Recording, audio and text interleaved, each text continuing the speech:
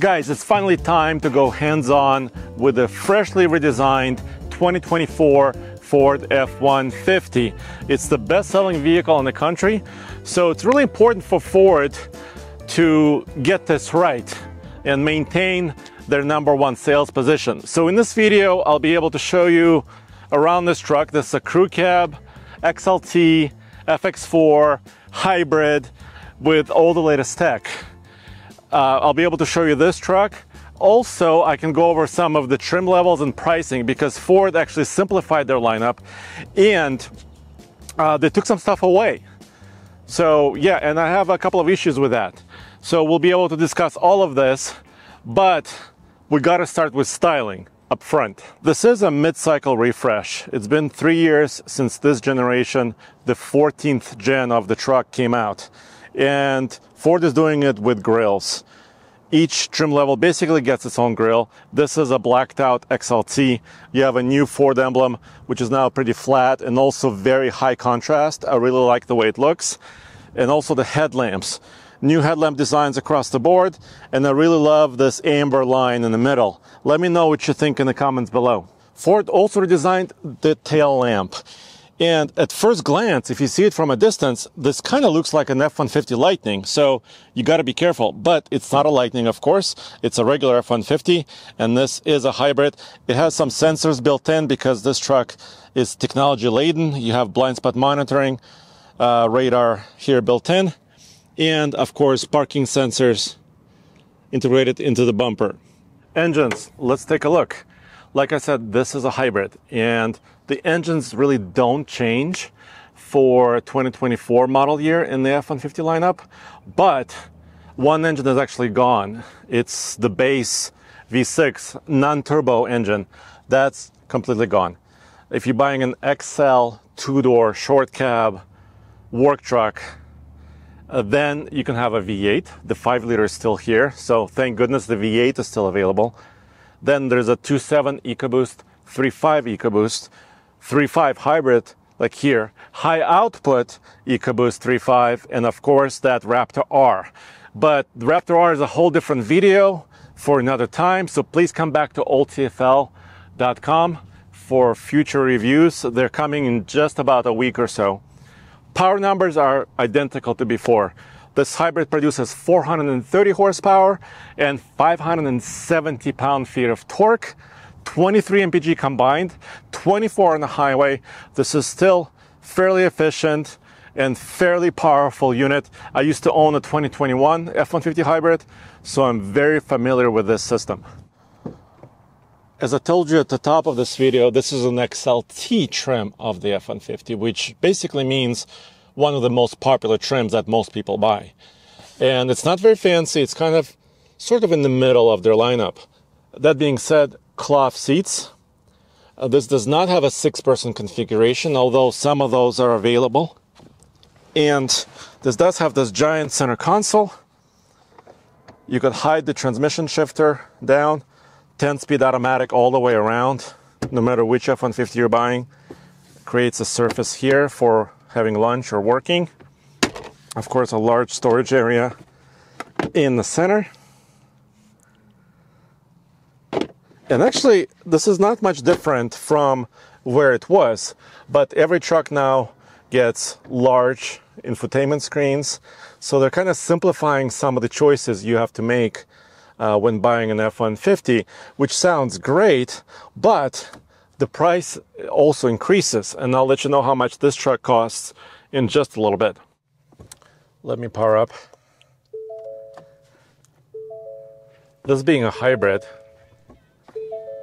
sorry about that.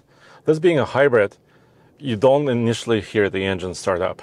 You could see my RPM is still 0, and it's been like this for the F-150 hybrid, for now 3+ years that it's been available.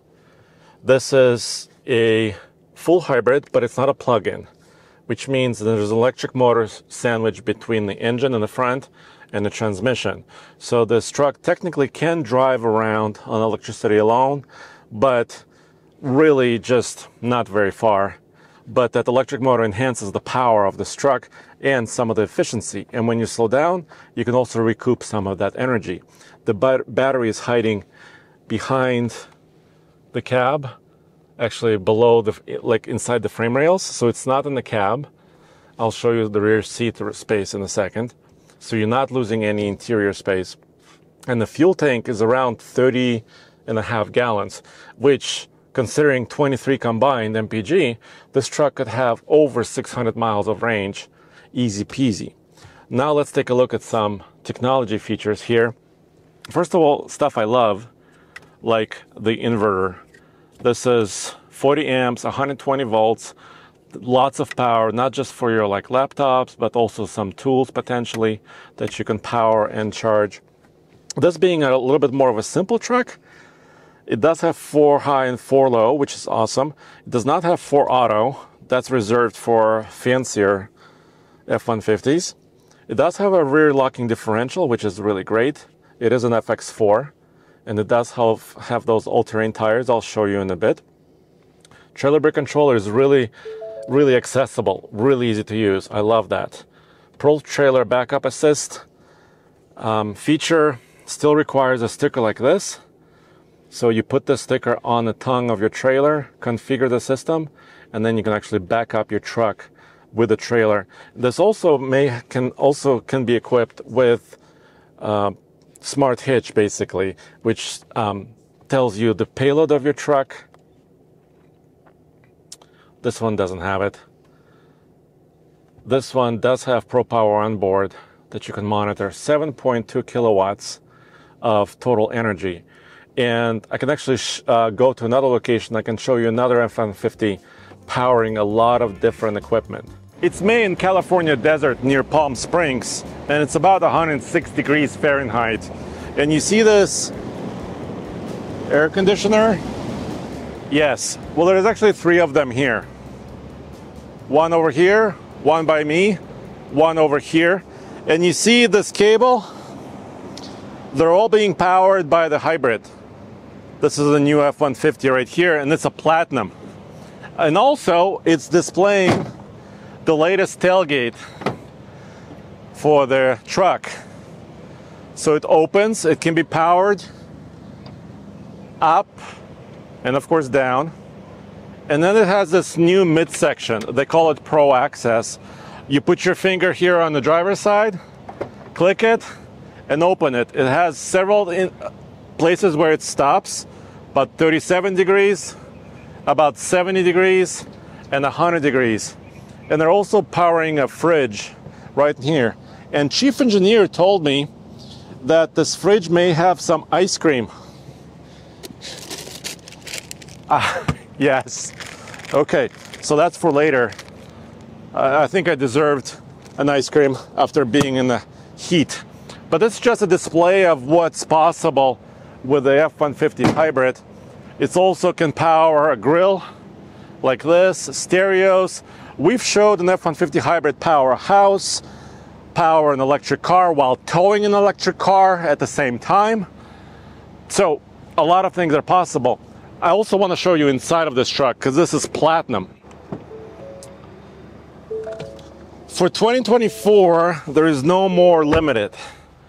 I think it's a little bit out of a choice, but it's still nice because this platinum is around. And this is now the top-end luxury truck for F-150 lineup in 2024, and you could see different materials, metals, woods.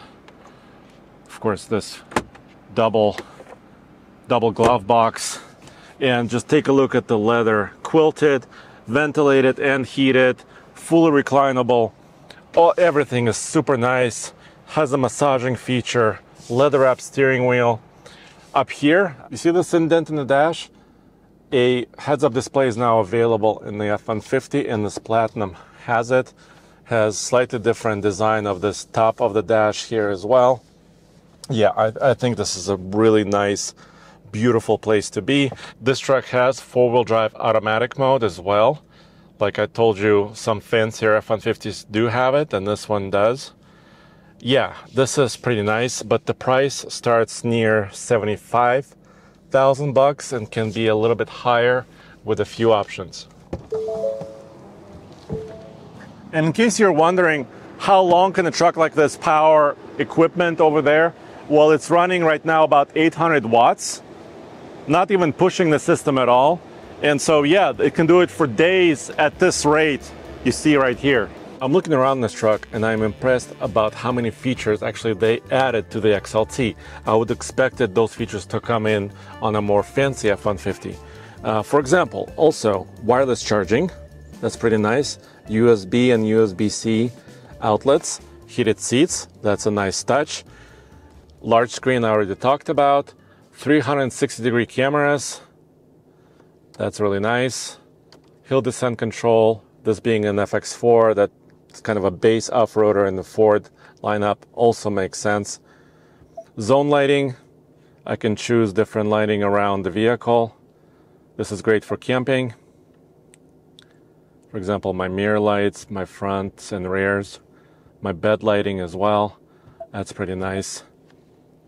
Also, this new feature. Record any likes, dislikes, or suggestions about the experiences with your vehicle, and then select send. Huh, interesting. There's a new feedback system here in the truck. Owner's manual is digital. I love this feature, and this feature was also on the older vehicles, but you could search it and find information. By the way, I'll tell you about the payload and towing in just a second. Also, power rear glass. That's also heated. Check out the rear glass. Yeah, I mean, it doesn't have a sunroof, but it has a lot of other features that I find very useful, including the front visor that extends. Well, this is not new, this huge rear seat. It's still here, lots of space, still the same cab, all aluminum construction for the cab, all aluminum construction for the bed. Of course, it has a pretty high-strength steel frame, and there's storage here. Like I told you, you're not losing any space because it's a hybrid. That's a really, really nice feature. Because it's a 5-person configuration, the center console has rear vents, which is great, especially on a hot day like today. Rear 120-volt system. Nice USB-C, 2 of them, and also a 12-volt. So lots of choices and pockets. Both seats have pockets. Why am I surprised by this? Well, because work trucks don't. This is a pleasant surprise. Ford is using different tire from the factory on their FX4 trucks. This is a Wrangler Territory AT, Goodyear Wrangler Territory AT tire, of course, on this blacked out rim. And it's a 275/65 R18. And I used to have an FX4 in the previous iteration, 2021 truck, and I had a different tire. And this is a good combination between on-road ride, highway efficiency, and also all-terrain capability. This is not a most aggressive tire you could put on this truck, but nonetheless, I think it's a good compromise of all those things. Payload and towing numbers.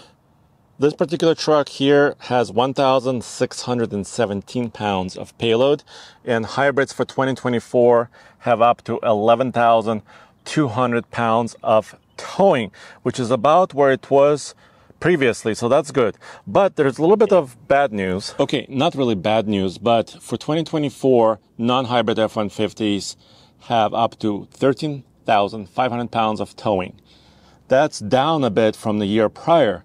It was 14,000 pounds before. So this is kind of an odd to see Ford readjusting their towing numbers and not increasing them indefinitely, it seems like they did before, but actually making it a little bit more sense with it.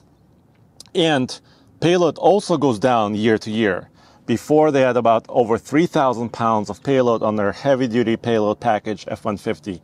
And now maximum payload is 2,455 pounds in an F-150. Still very competitive, but less than before. Ford is doing something else interesting. Do you see the sensor in the A-pillar of the door? And also up here, they are expanding availability of Blue Cruise. So now XLT, Lariat trucks, also Tremors, and King Ranch and Platinums will have 1.2 Blue Cruise available, which means pre-mapped highways It's a driver assistance feature, so you still have to pay attention.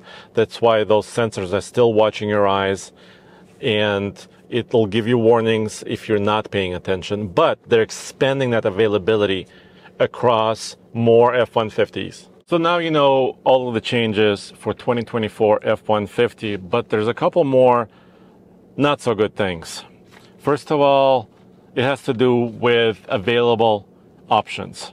The two-door truck is still available, and it starts with a V8, like I told you. And that two-wheel drive version of the truck starts at around $37,000, which is not the lowest in the segment, but still not terrible. But if you wanted a 4x4 F-150 for 2024, you'll have to pay $44,500 for a two-door XL base work truck 4x4. So that price is already relatively high in my opinion. This truck is a little bit fancier XLT. It's got the 302A package. Of course, includes LED side mirror spotlights, power rear sliding window, and also Blue Cruise capability, $4,770. The red color, Rapid Red, $495. The hybrid system itself, the hybrid powertrain, is $3,560. Actually, this price is not far from where it was before, which is a great price. Black appearance package, $495. Pro Power onboard, $750. Actually, this is not far from where it was 3.5 years ago, so I'm glad Ford is keeping this price around. Mobile office package, $555, and that includes 5G integration, so that's really nice. Tow and haul package, $785, but not maximum towing package. FX4 package, $1,095, that's pretty good. Bed liner, $595, about the same as it was before. Final price after destination charges, before discounts, is $68,935, and after discounts is $65,35. This is a pretty steep price, even it's an FX4, even it's a hybrid, and yeah, they've simplified a lot of this, but the price, it seems like it's just more than before. I know inflation is there, I'm not going to get into politics or anything like that, but for an XLT, even though it offers so much, the pricing, in my opinion, is a bit high. Would I change this? I probably wouldn't get Blue Cruise, so I probably wouldn't get the fancy XLT. I would keep a lot of the other features that I listed, so I could save maybe $5,000 off of this and then bring it a little bit lower. But for a 4x4 starting price of $44,500, these trucks in general are getting pretty pricey. Here's another demo of the tailgate. Why does it have different stopping positions? Well, because in this first position, it's made so it doesn't hit the tongue of the trailer. Just kind of stops right here. And I do have a step, so I can actually get all the way inside. Now, trucks had beds with indentations for decades, but for 2024, Ford updated this bed to have even more indents. So you can have 2x6s, 2x8s, and you could build your own devices kind of like this, just to prevent your equipment from sloshing around the bed. They also have, of course, their cleats for tying down just like before, bed lights, cubbies. So this truck is really, really useful as far as its bed. And of course, this truck right here is the new 2024 F-150 Tremor. It's the next step up over the FX4, and it's a big step. It has a suspension lift, it has unique shocks and springs, has a new front end, has a new modular bumper, and skid plates, and huge toe points, and big 33-inch tall tires, and a 5-liter V8 standard, or a EcoBoost 3.5. So we're gonna do a video about this off-road as a separate video, so once again, come back for that. And yeah, let me know what you think in the comments below.